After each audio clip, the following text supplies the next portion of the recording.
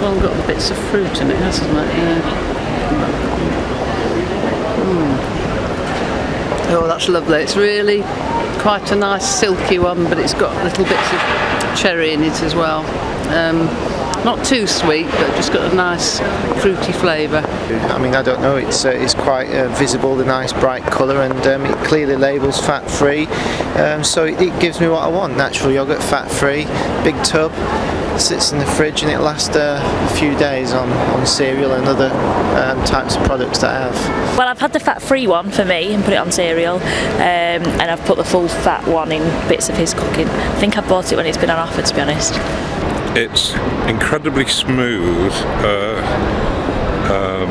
a real good fruity flavour. You know, the flavour comes out rather than just having a sort of a coloured yoghurt. It tastes like what it says it is. Really nice.